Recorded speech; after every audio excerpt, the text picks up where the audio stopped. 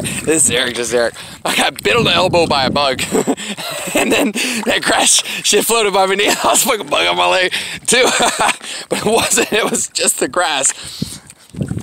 Anyway, that was pretty funny. Yeah, there's some kind of crazy bugs here that'll suck your blood and they're pretty big, they're mean. Anyway, all right, here's the boat. My motor is above the bed of the floor of the sea when the centerboard seems to be just slightly touching and rocking because I can move the boat around. It's not like doing it, but this ground here is hard. It is very hard. It's like rocky. I thought about pushing the boat a little bit, but I look out there and it looks like it goes a ways before it starts to get deep. I really don't feel like pushing. I can wait till the tide builds up a little bit and then just motor easy out. Because I'm not in any plants or anything, it's just hard. You don't want to turn your prop on the hard ground. If you turn your prop on the hard ground, you're going to ruin your prop and just rip it off probably, or you get hurt maybe. Not good if you're by yourself to do ding-dong stuff like that.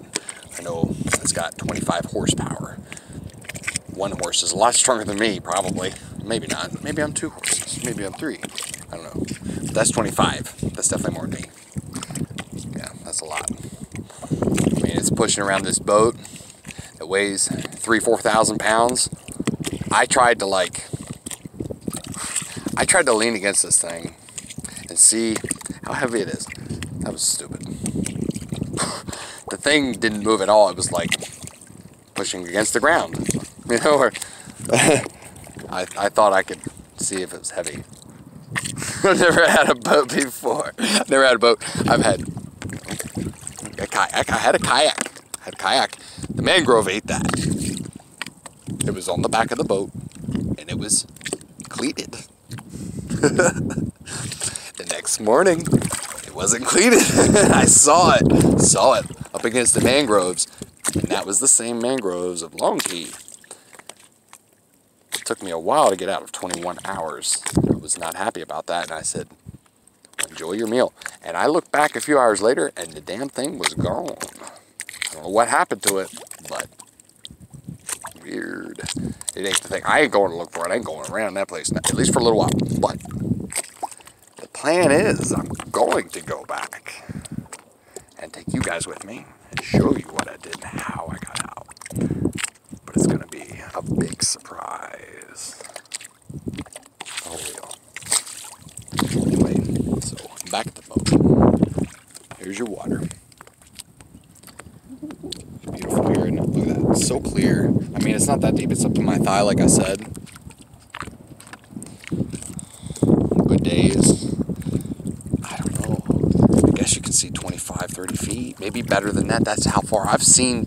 That's how deep the bottom was, like about 25 feet, because I pulled my anchor, and I had to pressurize. That was my first time I went that deep, and I knew how deep it was, and I've been in deeper and haven't seen anything yet, but I don't know how deep that was because I didn't go in the water and check it how deep it was. I didn't dive down, you know.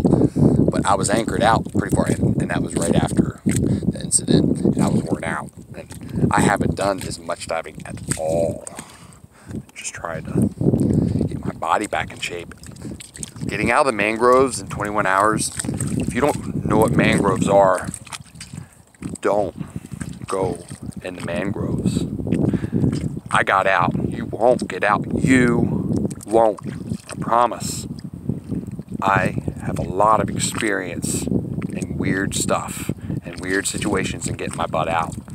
And you probably don't. That's why I'm making a YouTube to show you these weird things I get into. And I don't know why, but hey, I could show you and show you how to get out as I'm doing it. I'm not a survivor, man. Nothing like that. My mom tried to say that. But I was like, no, that's not really what I am, because I kind of get in these things and it's just like, oh gosh, here I am. I didn't plan on it. And it becomes sometimes a survival situation. I've been in a few. I like to tend to think it was my goofball mistake that got me there, but in all reality, it is all God's will. It's even God's will that I'm here making this video.